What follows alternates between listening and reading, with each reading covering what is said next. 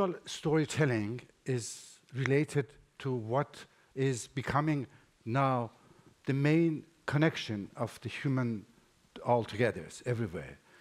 The language of the images is becoming universal language, and this is what, for years actually, I was trying to bring up together, is how I could bring images to connect the humanities together.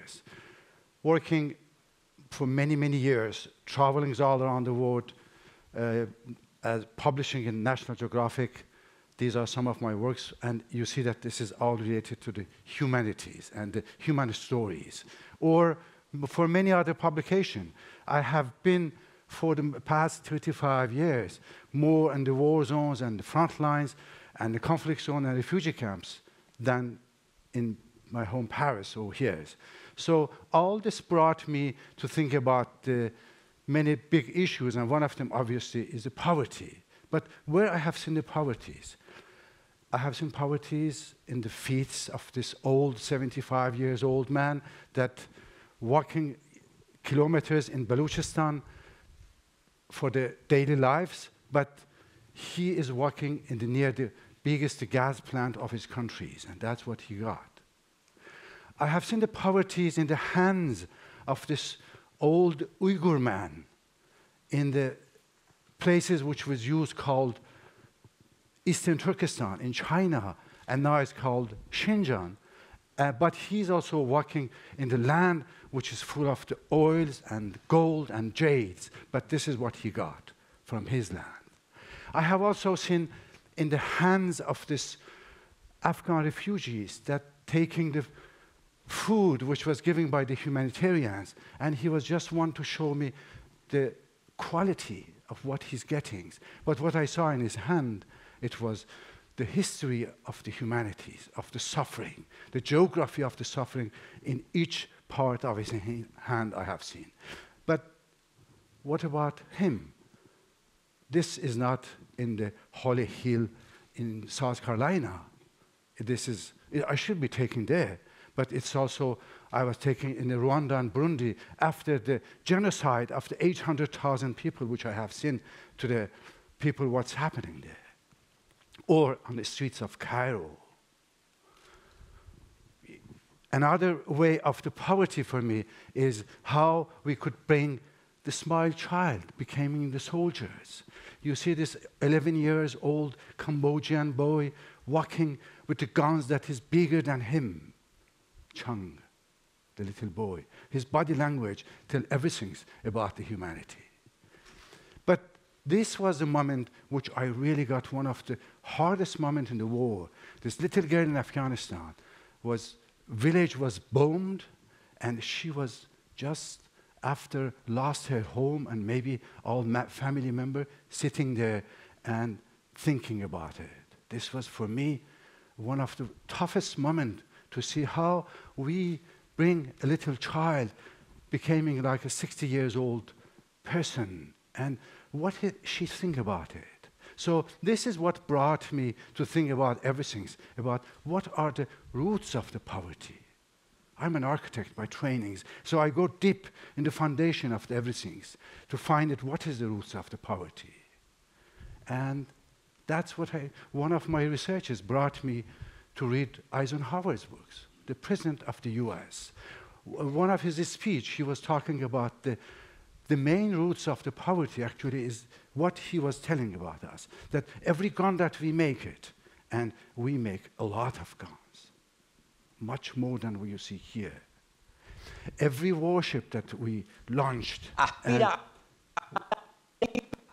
we have launching a lot of warships. So you see that's what's happening here. Or every rocket that we fire. You know how many hundreds of thousands rockets that I have seen fired, and I have seen all these destructions happening. As a matter of fact, I still have some of them in my hands here, the result of this. But we use all those things by thefts from the people who are hungered and need those monies for them. When I find myself in front of him, or maybe he or she, what I find out that she was questioning us. What what was happening in her mind was, I know that you can move tens of thousands of the military in one day from one place to others. I know that you can move tens of thousands of the tanks and everything from one place to others, and you can't move the food for me. I know that you have drones, the drones that deliver deaths. Why you don't use those drones to deliver life for me? You can't, maybe you should think of the drones that bring food for me also. These are the main roots of the poverty that I'm thinking about it. Or I have seen this Le Petit Prince, this little prince. All his life, he was standing there. This is his life was there. And for me, he is the major person that brings us to think about a global dignity programs, thinking that this is what we should do about him, the dignity that he is showing about it. So everything that we do, it's a tip from the who are cold and people that they are living in a very tough places. These are the places, those pictures are pictures which I have seen there, I have taken there. It is not taken from the internet. These are the moments which I have lived through it. So I know what I'm talking about it. And when I see all this all over the world full of the arms, you know, every empire, Roman, Greeks, Persian Empire, they have left ruins. This is going to be the ruins of our empires? We have left all over the world guns and machine guns and everything. This is what we're using our money for it. This is where we put all our energy on it. And this is what we are not spending the money only making those things, but also that's what we are doing. We are getting the sweaters of our labors, productions. Everything is gone for this. Another thing that we don't understand about it, it's that our best laboratories, our best scientific, they are working for the militaries. But they are not working for the education. They are not working for the health. They are working for the militaries. And we are putting all our energy for this. So, but what about our children? We are spending, by making those guns, the hopes of our children too. I heard that one day saying that the only measure of understanding what is the best way of understanding what the quality of a civilization is understand how much they are putting in the education of their children, of all their budgets. And this is what we do with our children. So I just think about it, well, we know how much we need. In the World Bank, we can understand it, how much we need to get out of the poverty. But what is the cost of the war? You know, while I'm talking now, just my talk, $5 million has gone to the war. And this morning that we will talk about it will be $105 million spending on the wars. Is it not enough to end poverty? So ending war is the ending poverty for me, because I have been in the war zones for a long time to see what is the destructions happening. Not only destructions of the buildings, but destructions of the humanity and our cultures.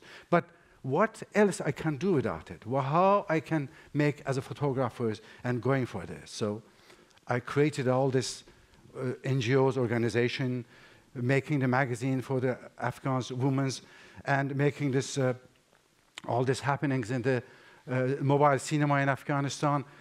One of our students got the Pulitzer Prize, actually, but not only in Afghanistan, but also we do in the Europe, all over the world, in refugee camps. So this is all I'm trying to bring all together, and putting this Exile Voices is a new project which I'm working on it. For 5 years, I will be going in the refugee camps. This is a Syrian refugee child that you see. But I'm not only photographing, I'm also teaching them. And this is my classrooms, actually. This is my classrooms in the Syrian refugee camps. And one of them, after 1 day, when she was late, I said, why you are late? She showed me the pictures, saying, this is my shoes. My shoes was frozen. That's what I'm late to the classrooms. So that's what I'm trying to make all this happen, creating the connection between humanities. So art, yes, is a solution for this. But more than art, the heart is a solution. Just Give your heart to the humanity, and you will see that all the humanities will be jump up. Thank you very much.